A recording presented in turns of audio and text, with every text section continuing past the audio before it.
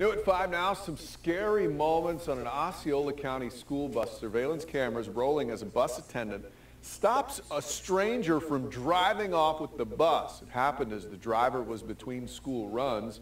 News 6's Catherine Silver is live at the bus depot in Kissimmee tonight. Catherine, the attendant is crediting her training for stopping this guy. That's right. The man in that video accused of stealing that bus is now facing multiple charges, including grand theft auto.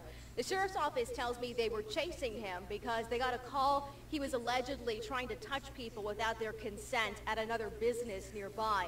They say he got on that bus to get away from them, and that's when his encounter with the bus attendant was caught on camera. Video from the Osceola County School District shows the driver get up and exit the bus parked at a gas station in Point Siena last Monday. About a minute later, a man gets on board and sits in the driver's seat. As he attempts to get the bus in motion, an attendant appears from the aisle and stops him by applying the air brake. Soon after, deputies are there at the doorway to arrest him. I don't even know what could happen. There could have been a number of possibilities. She stopped all of them. A spokesperson for the school district says the driver and attendant had stopped for a bathroom break in between school runs. The attendant was just sweeping the bus to get ready for the next group of kids to get on when the man runs on the bus and tries to turn it on, and as you see, she runs up and hits the air brake. The district took our crew on board with the bus trainer to see how it works. If it's pushed in, it won't even allow you to turn the bus on. It's different than the service brake, which is similar to the brakes in a regular car.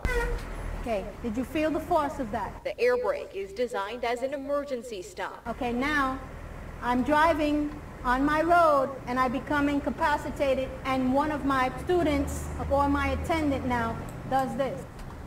All bus attendants in Osceola are trained to do that if something happens with the driver. Now, the scenario was not supposed to happen, but it's actually her training that helped her prevent something from terrible happening. The sheriff's office calls it a crime of opportunity, telling News 6 the suspect, Canal Bryan, just wanted to get away from law enforcement. When they found him on the bus, they say they also found out he had a gun. A scary detail for that bus attendant to find out later as well. I'm told that she was shaken up, but she's now okay and is back at work. I did ask the district if they're looking into this matter any further. I'm told they're always reviewing the safety policies they have in place. I'm live in Osceola County. Catherine Silver, getting results, News 6.